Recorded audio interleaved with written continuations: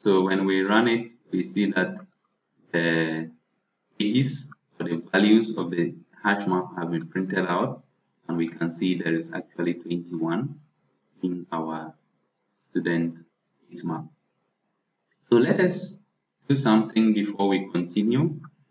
Assuming there is another student called me, but they have different first names, and we want to insert such a student in the hash map, and we put it there. We start the student age,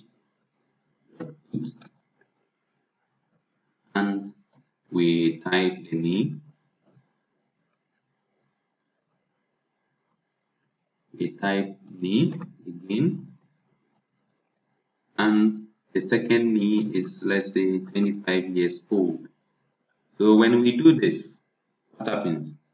If we run it, we would realize that when we printed the content of the student age map, we have Evelyn 21 and me is now 25. The reason is, we remember from the theory, hash maps do not allow duplicated keys.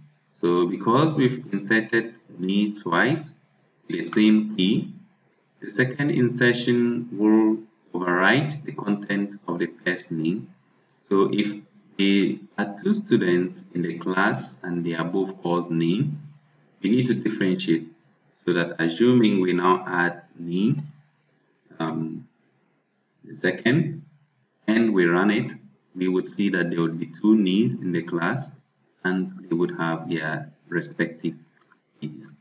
So when we run it again, we can see we have the second knee with 25 and the first knee with 38.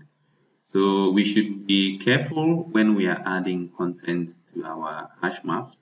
If we try to add duplicated keys, it will simply overwrite the initial content that was there.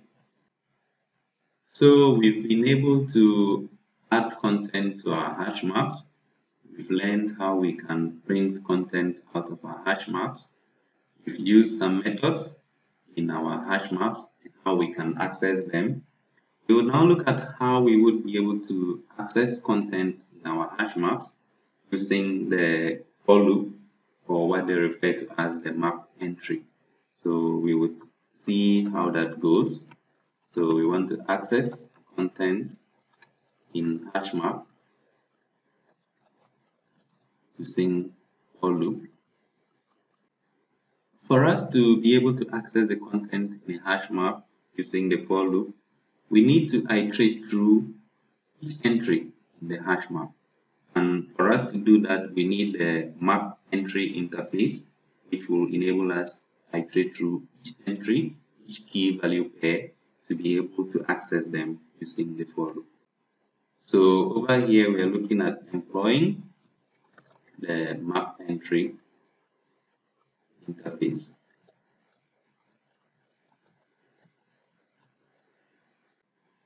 So let's start with our for loop, and we see the steps that are involved to iterate through using the map entry.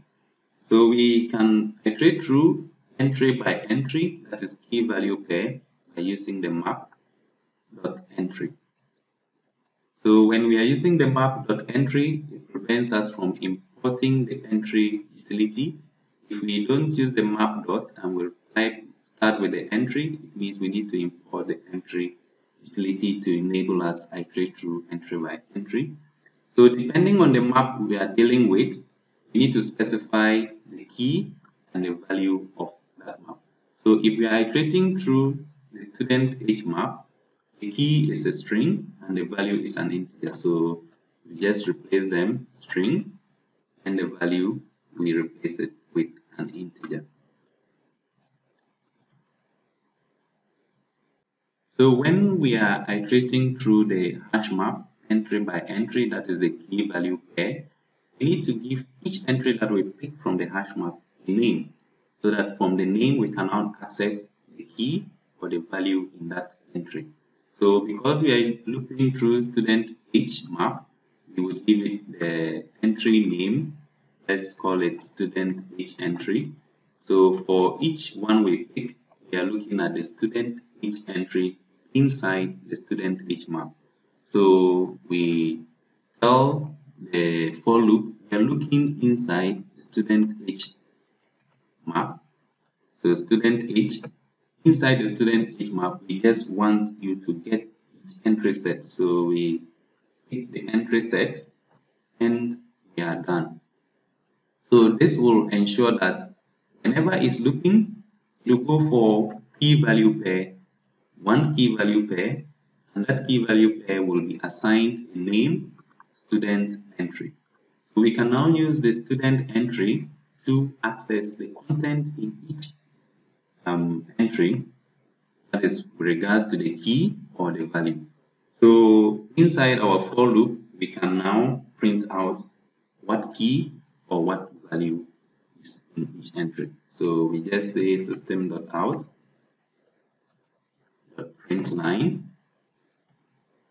When you pick an entry, which is student age entry, so we want you to print out the key.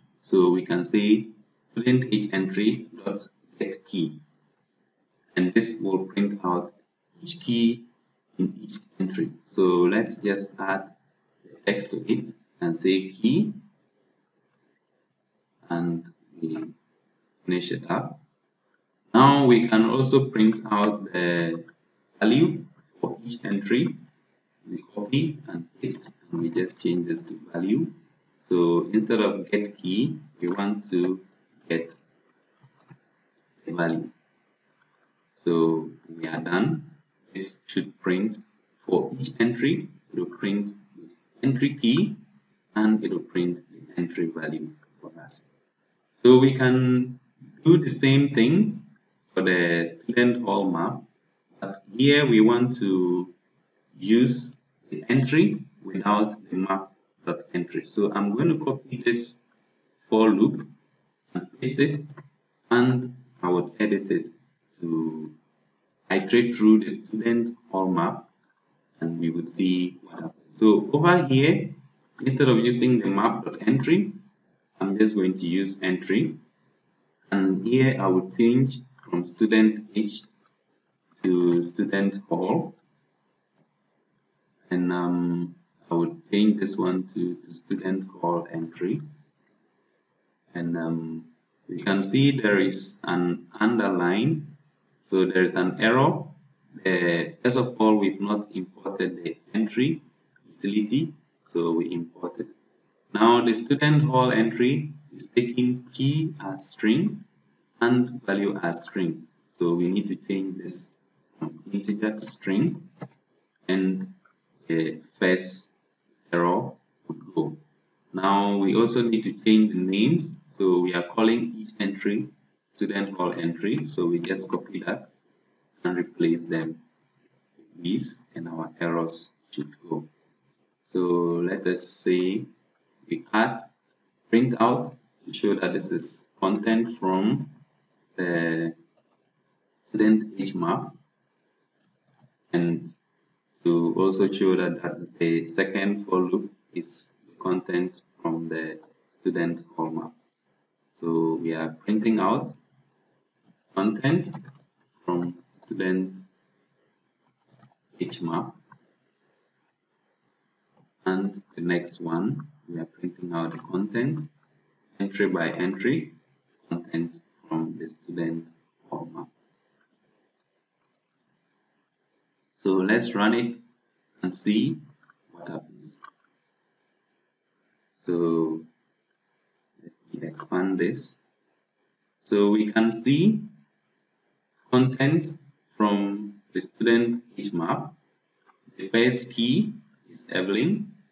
The first value is 21. So the entry set is Evelyn 21, and we've been able to access just the key and just the value. So the second key is name, second name, the value it has that it prints them out for us.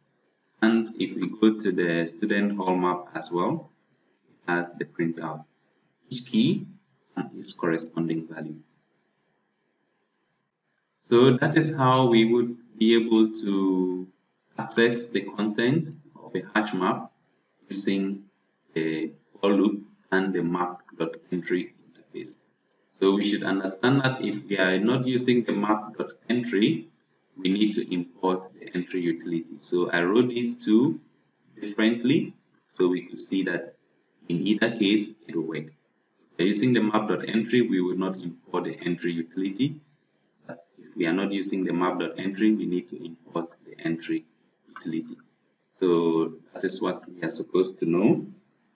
We would now go to our complicated practicals, where we would see how we can create a hash map with string as the key and an array list as the values.